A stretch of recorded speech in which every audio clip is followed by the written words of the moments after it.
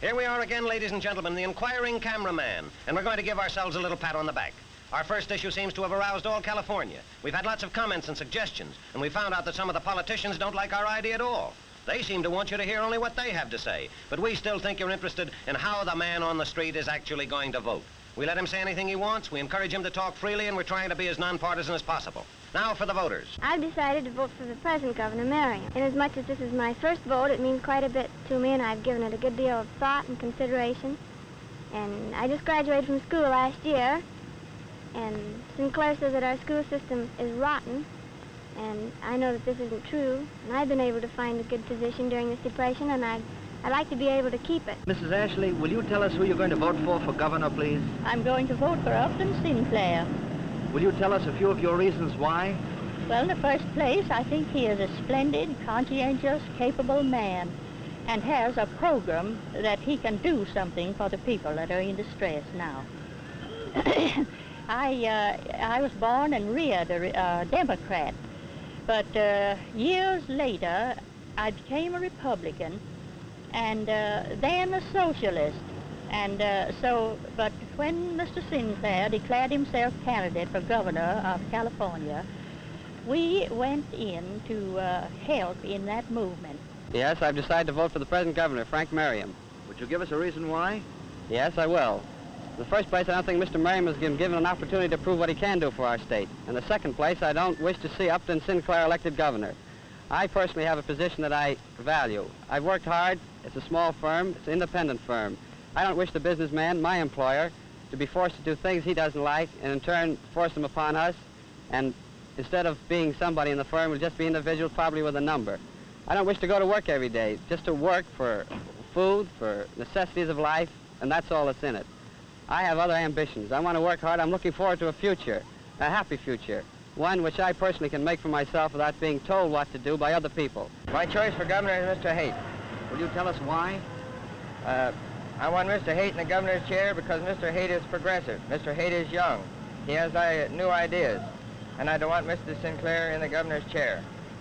I have a little business here that I've worked many years to build up, hard, day and night. And I don't want the state to come in and take it away. I'm going to vote for Upton St. Clair. Will you tell us why? Upton St. Clair is the author of the Russian government, and it's worked out very well there, and I think it should do here. Thank you. I'm going to vote for Mr. Haight. Will you give us a few reasons why? One of the reasons why I'm voting for Mr. Haight is because I'm not going to vote for Mr. Sinclair because he's a little too radical. Mr. Merriam hasn't done a thing for us fellows who are out on the tramp. We can't help because we're on the tramp, and I'm going to vote for Mr. Haight because he's evidently in the middle ground.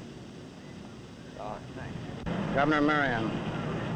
Have you any reasons why? Yes. I feel that Sinclair is too radical. I'm born and raised in America. I feel that Mr. Marion is the only man in the field today that can beat Sinclair. You may ask me questions, sir.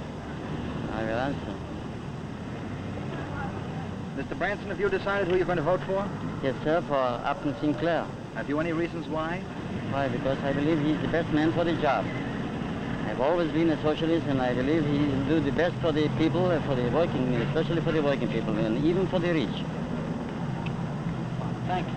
First of all, I am American, and I believe Mr. Marion will support all the principles America has stood for in the past 150 years. I have a job now, and I want to keep it. I get paid in money and not scrip. I am a married man. My wife and I love California, and we'd like to stay here. In case we should leave, why, I would like to at least have a couple dollars and not scrip. Yes, I'm going to vote for Mr. Upton Sinclair. Would you tell us a few reasons why, please? Because I believe in his policies. I've come from New York, and everything has gone very badly since I've been out here. And I've heard his talks over the radio, and I believe that he will give us a good deal. All right, now, Mr. Gilgun, have you decided who you're going to vote for governor? Yes, sir. Who? Mr. Sinclair. Dr. Griffith, have you decided who you're going to vote for? Raymond L. Haight. All right. Have you gentlemen any reasons? My reason for voting for Mr. Sinclair is First of all, our Democratic Party is staying with them. I am a Democrat, and I do not want to change my politics. I believe that the Republican Party so far has been a failure in the last 10 or 12 years. Have you anything to say to that, Dr. Griffith? You're wrong, because the Democratic Party is not with Sinclair, because the Democratic Party is not raising funds for Sinclair's election. The money raised in different states is independent of the Democratic Party, and you know that. Shall I say some more? Sinclair interviewed our... Sinclair has interviewed our President of the United States and has got a great reception. And when he went to see him, he told him not to discuss politics because he knew that he would be put on the spot by Sinclair.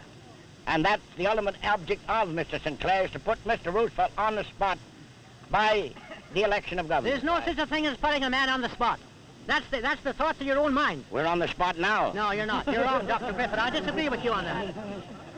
I disagree with you. All right, proceed. Our Senator McAdoo is also with Sinclair. Senator McAdoo has billboarded the whole town and said that the epic plan is a failure. That's the words of Senator McAdoo. Where did you get that, or when? On Central Avenue billboard. I've seen it this morning. You can see it for yourself. I think that's a mistake, Doctor. I think that's a mistake. I think that's a mistake. And by the way, lots of you don't know that it doesn't matter how you registered, Republican or Democrat. You can cast your vote on November 6th for any man or any party you want to.